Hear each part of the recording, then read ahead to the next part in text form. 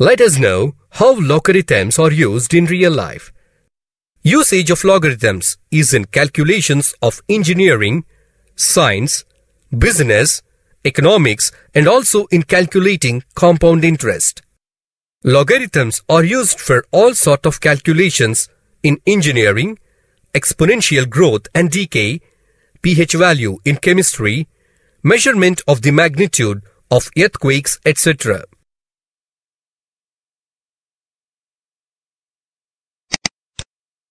Before going to learn about logarithms, we need to recollect laws of exponents.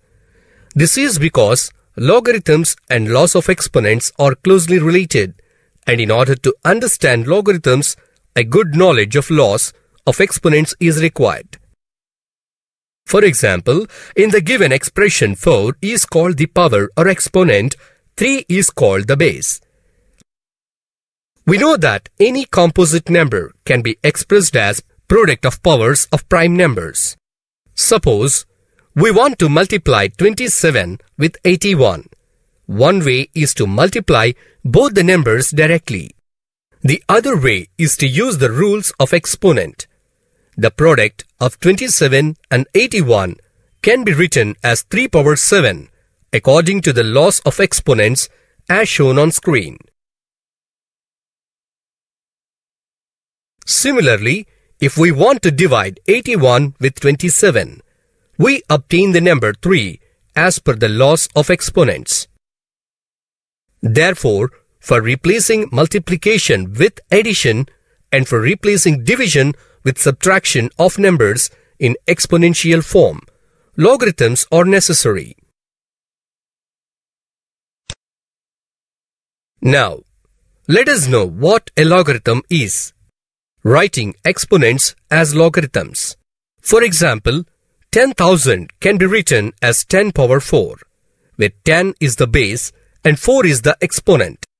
So, writing a number in the form of a base raised to a power is known as exponentiation.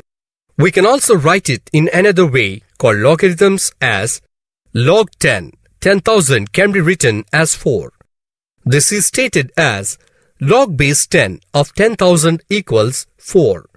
Thus, logarithmic form is expressed as shown.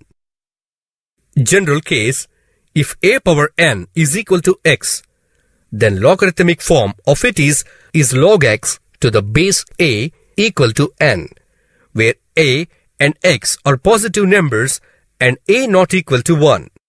Similarly, the exponential form of log x to the base a equal to n is a power n is equal to x. Example, the logarithmic form of 2 cube is equal to 8 is shown on the screen. Now, let us solve a sample problem on logarithms.